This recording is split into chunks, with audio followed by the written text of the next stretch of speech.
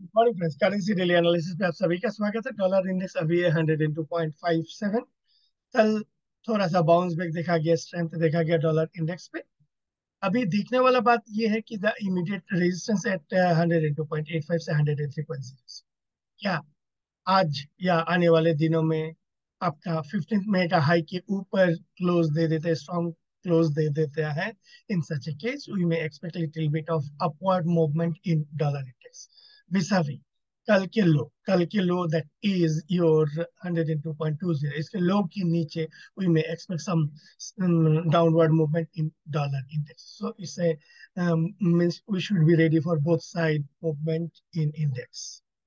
Dollar रूपी कल 82.24, 82.24 पे क्लोज दिया है एंड रुपी ऑलमोस्ट वहीं पे अटका हुआ है। अभी जो हमारा इमीडिएट रेजिस्टेंस है 82.30 से 82.35, उसके ऊपर अगर एक बार क्लोज दे देता है दैट मीन्स 82.3637 के ऊपर आवर्ली बेसिस पे एक स्ट्रॉन्ग क्लोज दे देता है। इन सच ए केस थोड़ा सा डॉलर रुपी में move little bit of higher in that case. अगर हम डॉलर रुपी आवर्ली चार्ट देखेंगे तो एक रेंज बना हुआ है। That range is your on the higher side 82.36 and on the lower side your 82.10।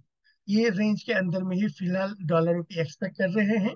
Either side breakout, यानी ऑन द हायर साइड 36 के ऊपर या ऑन द लोअर साइड 82.10 के नीचे we may expect a good downward movement.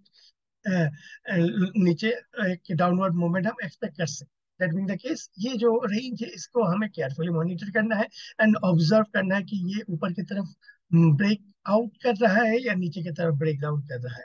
GBP dollar अभी है आपका 1.2485। जैसे कि कल का हमारा एनालिसिस था यहाँ पे, परसों का जो स्ट्रॉन्ग क्लोजिंग के बाद अगर इसको कंटिन्यू करना है तो इसके हाई के ऊपर फॉलो थ्रू देना पड़ेगा, जो अभी कल देखा नहीं है।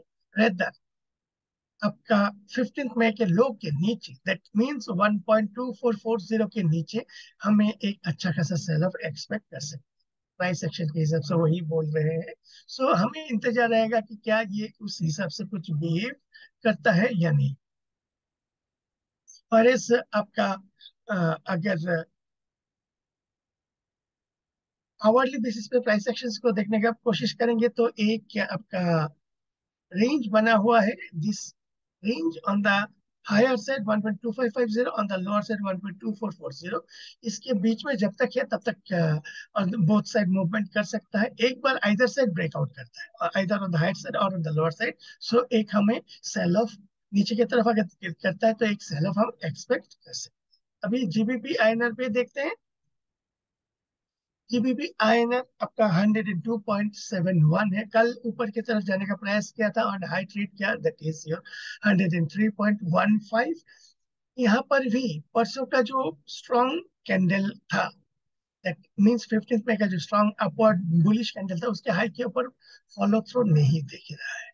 रेदर यहाँ पे एक कॉशन हो गया है कि 15 में का लो के नीचे, दैट मींस 102.34, उसके लो के नीचे एक अच्छा खासा हम सेल ऑफ एक्सपेक्ट कर सकते हैं। दैट मीन द केस यहाँ पे हमें एक रेंज मिल रहा है। ये है on the higher side this one, that is 103.15 and on the lower side आपका 102.30। ये एक अच्छा खासा एक बड़ा वाइड रेंज मिल गया है। इस रेंज के बाहर जैसे ही ट्रेड करेगा एक आइदर साइड मूवमेंट हम एक्सपेक्ट कर सकते हैं। यूरो डॉलर में वीकनेस बरकरार है, जैसे कि हमें आपका 12th में का लो, दैट मींस 1.0845 या 40।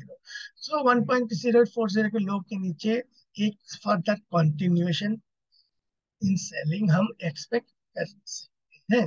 और एक नजर आवरली पे देख लेते हैं। आवरली पे आपका सिमिलरली एक वही एक रेंज बना हुआ है। That means on the higher side this 1.0905 and on the lower side is this 1.0840। ये रेंज के बाहर जैसे निकलेगा एक अच्छा खासा मोमेंटम हम एक्सपेक्ट कर सकते हैं। यूरो आईएनआर में भी वीकनेस बरकरार है, 15 में का लो is crucial 89.15।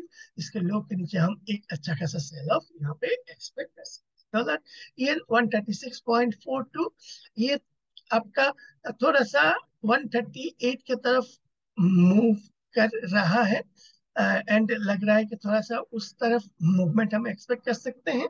So price action को हमें कॉन्टिन्यूसली मॉनिटर करना पड़ेगा। येन आईएनआर में एक सेल ऑफ बरकरार है एंड ऐसा लग रहा है कि ये 0.5950 की तरफ जा रहा है। वन एक्सेप्शन इज की ये जो डेली आरएसआई है, ये आरएसआई आपका 40 में सपोर्ट अगर ले लेता है तो ये डाउनवर्ड मूवमेंट कंटिन्यू नहीं होगा।